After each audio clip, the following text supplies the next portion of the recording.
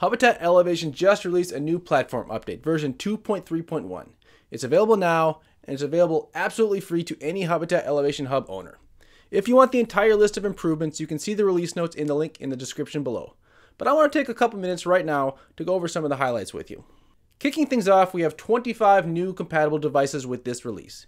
These are from some of the biggest names in home automation, including a Ring outdoor contact sensor, Lutron shade, LifeX 4-gang switch, Tuya water sensor, and many more. We're now even compatible with an S-Tech grow light for those of you who like to grow their own herbs. New users will appreciate the new getting started process. It is completely revamped with more clarity and guidance for those who are new to the platform. There are now step-by-step walkthroughs for adding devices and for building your first automation in the Basic Rules app. So there's never been a better time to get started with Hubitat Elevation. Z-Wave device users can expect a boost in speed and reliability of their Z-Wave network with the new Z-Wave radio firmware update in 2.3.1. For the technically minded among you, this update prevents devices from swamping your Z-Wave mesh with retries because of missing acknowledgement packets. For the rest of you, it's just better, so you should get it. Now, this is an optional firmware update, so after you update your hub, you need to go into the Z-Wave details page and select the Update Firmware button. Now for my personal favorite feature in 2.3.1, you can now import rules you've built in the Basic Rules app or simple automation rules into Rule Machine. So say you've built a rule to turn a light on and off in Basic Rules, but now you want to add some conditions or other automations beyond the scope of Basic Rules.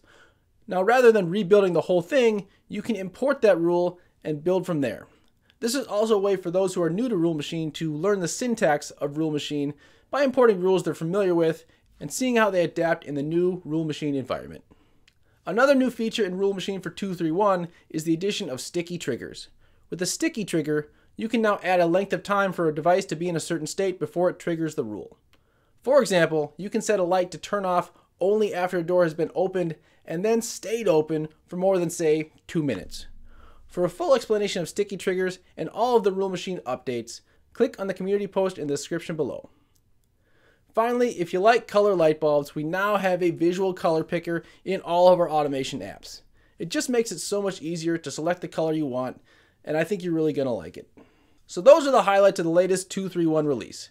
This is a rather large release with a lot of features and some bug fixes, and I'm not going to bore you with that here, but I do encourage you to check out the release notes to learn everything about this latest release. If you have questions about this release or anything else related to Hubitat, hop on the Hubitat online community at community.hubitat.com. There's already a lot of great discussion going on, so we hope you can be a part of that. And if you don't have a Hubitat Elevation Hub yet, what are you waiting for? Get one! Get the update and enjoy an elevated life. So that's it for today. Thanks for watching, and thanks as always for elevating your environment with Hubitat Elevation.